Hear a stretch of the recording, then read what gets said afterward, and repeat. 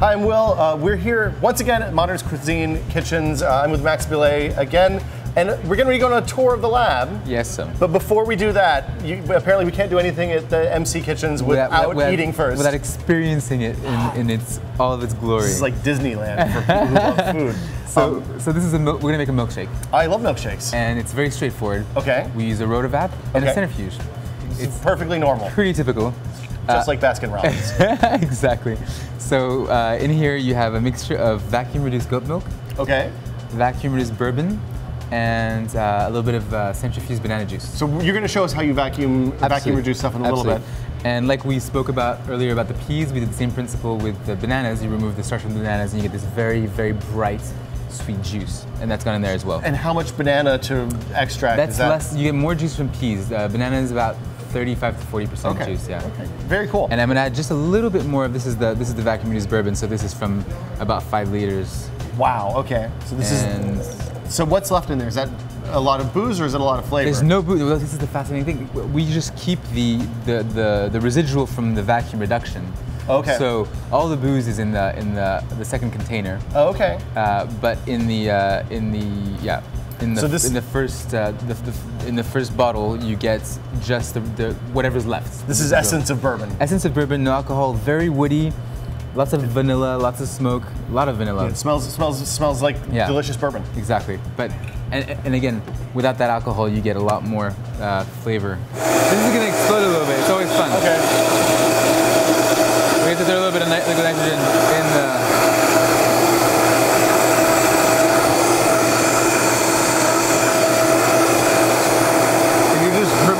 Slowly as you can, pretty much? Exactly. So it's cooling the mixture. And how much liquid nitrogen? I mean, this looks like probably, what, a liter of milkshake mix, probably? Yeah. Look at that frothy goodness. Oh, that's amazing.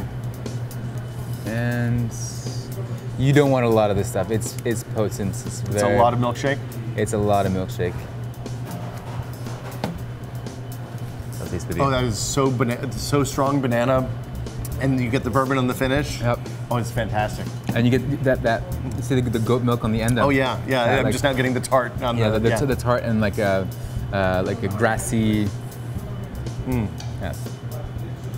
It's a little bit saltier than you accept a normal milkshake to be. And there's no salt added. It's just from the natural salt from the goat milk where they eat grass from like close to the ocean.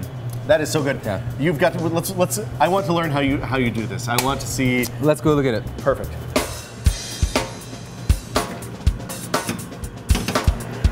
So you actually have. So this is the Rotor. This is the Rotor. This is the baby. This is something you'd expect to see in a lab or someplace that they're cooking crystal meth or something like that. Right? One of those places, or people who make their own alcohol or essential oils, or so vanilla. It can be culinary related, if you're making a lemon essential oil, for example. I'm convinced after the.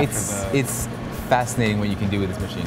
So what's happening here is you have low pressure and kind of middle temperatures here, like body temperature-ish? Very low temperatures for boiling off water. So you reduce the pressure until the liquid comes off of the liquid. We're pulling a vacuum, and so the boiling point is dropped to, depending on the liquid, depending on the force of the vacuum, to anywhere between 20 and 40 Celsius. Oh, that's fantastic. So you can extract things without raising the heat that the essential elements will break down. Right. You can concentrate flavor. You can remove water from a flavorful liquid without damaging any of those delicate volatiles, without losing any of the subtleties. And a really good example is orange juice. I mean, I don't know if you've ever boiled down orange juice on a stovetop. Never tried that before. 100 Celsius, you make an orange syrup, and it's terrible. There's nothing left. It tastes like cough syrup almost.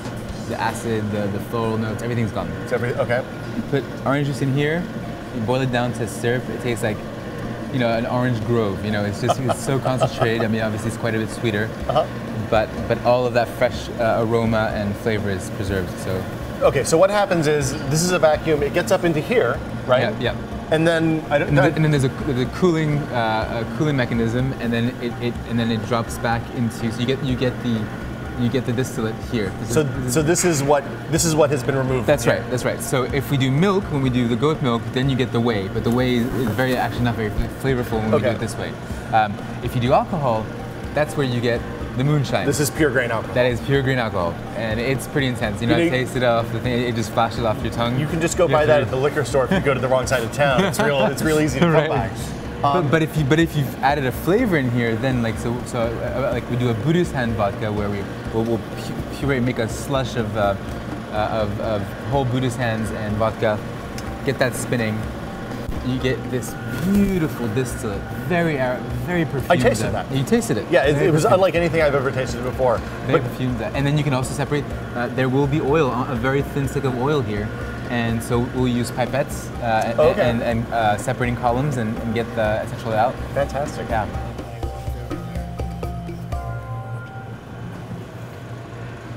This is a freeze dryer. This is a freeze dryer. That seems pretty straightforward. This is a freeze dryer. It freeze dries things? This is a really good freeze dryer. We were very lucky. It's an old model, but a lot of the pieces that we have in the lab are bought off of auction sites from laboratories. A lot of the stuff. And we refurb it. We have engineers here, and the technology hasn't changed in 50 years in a lot of cases. Technology is there. We've done corn. So the basic principle of freeze drying is sublimation. Okay. Meaning, well, let's compare it to a traditional dehydrator. The idea is, like with the Rotovap, you're removing liquid at a lower pressure point. Okay. You've pulled a vacuum. So you're messing with the boil curve. You're messing and all with the that boil stuff. curve, and but you're doing with a solid. I mean, you could do it with liquid as well, but here we're doing it with solids, and so you're doing it from a frozen state. Okay. And so the shelf temperature, the idea of you're going to ramp the temperature up, but you're always going to have it under vacuum. And so it's going to sublimate out. It'll never return to its liquid state. Oh, so it goes straight from liquid to gas, and then it's sucked out in the vacuum. It goes straight from solid to gas. Oh, fantastic. From its frozen state to sublimate. Yeah, right, exactly. Yeah, so it's that's why freeze-dried foods when you find them in the supermarket and you get freeze-dried raspberries, they still have the texture and the crunch and the sort of the shape. They keep their shape. Whereas you look at traditionally dried fruits from a dehydrator, and they're completely like fallen and wilted, and they have a very they look like raisins. They look like raisins. They have a very unique texture. They almost taste cooked, whereas freeze-dried fruits and vegetables taste fresh. And you can make things like this is where astronaut ice cream and things like that are made, right? Exactly. And we've done things. I mean, this is the basic principle where we like to make our own freeze-dried corn, but you can buy it from a store. You can buy freeze-dried berries from a store. Grind freeze-dried raspberries to powder and pop them into your pie dough, and you get for your lemon tart, and it's amazing. Oh, that's fantastic! You get a beautiful. So there's just lots of simple tricks, but we've also done things like Astronaut Ramen, where we made a cup, which was just xanthan gum and gelatin, and because it pulls a vacuum, the sort of the little gel looks like styrofoam. Oh, that's amazing! And then we molded cups, we made lids. We freeze-dried noodles and pork belly and egg sheets and everything, and then you put that in a bowl. You fill your styrofoam cup with all these ingredients. Pour the perfect temperature water over it, and just the right amounts, obviously. And you have instant ramen. Pops up. But it has the flavor of fresh ramen. That's incredible. Okay, let's move on and see what else we have. So this is the Rotor Homogenizer. This is the Rotor Homogenizer, and this is another one of those tools that, like the centrifuge, needs to become, I hope, will become part of a more common kitchen. Okay. Definitely, at least a high-end definitely kitchen. Professional kitchens. You make a smaller model, they're hand models, and it's like a hand blender on steroids. It just allows you, it can go up to 18,000 RPM. And the way this works, it's really straightforward, right? This rotates and it forces the food in between the gaps. That little gap right there is where the food is forced up through this blade mechanism. We do a lot of constructed creams. So it's the idea of having the texture, mouthfeel of a cream, fat composition of a cream, but if it's for roast chicken, we'll do it with chicken fat and chicken juice, and it's pretty darn tasty. And you can emulse pretty much anything that has two separate components. You always have emulsions of waste two phases, a water phase and then a fat phase, and because you're forcing these particles together that don't necessarily want to be together. And this is a very powerful tool to make that happen. Fantastic. So we have a gelato for you. All it is pistachio butter, pistachio oil, water, and sugar, and a seaweed thickener. It's vegan, but I think it's okay. You'll survive. Oh my God, that is the smoothest, creamiest.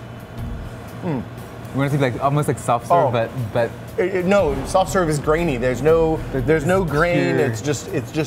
I think it might be the smoothest food I've ever put in my mouth. So there's no cream. There's no egg. No dairy, there's no egg. And not necessarily with the intention of being vegan, just for the intention of having that very pure flavor. Because most pistachio ice creams they'll have a bunch of almond extract added into it. Yeah. They'll have a bunch of cream and eggs to dilute the flavor. And we just wanted a very pure flavor of the pistachio. It's really the pistachio gelato of our dreams. Before we go, yes, sir. Modernist Cuisine at Home is coming out later this fall. Yes, sir. It's October 8th, I believe. It is one volume instead of 6. It's one volume. More affordable, I would say. Much more affordable. All recipes, a little bit of introduction and context, but 500 new recipes. And it's things people can do at home if they don't necessarily have a Rotor Homogenizer That's or right. a Rotor Vac. We've found ways to improvise pretty much every recipe that we love in the book. We can't improvise. The only thing we couldn't improvise is centrifuge, and we're still working on that. But 27,000 G's is kind of hard to come by. Hook a drill up to something and explode somebody's living room. Yeah, we've been thinking about lots of methods for that. But many of our favorite recipes are in there. The pressure cooker and all of the low temperature cooking, sous vide cooking is very prominent in MCH. It's easy to do at home without spending a ton of money. Very easy. We look at all of the layers of improvisation that can be done. So, fantastic. Thank you so much. It's wonderful to see you as always, thanks Max. so much for coming. And thank you. We'll be back with more from Tested very soon. Until then, I'm Will. See you guys later.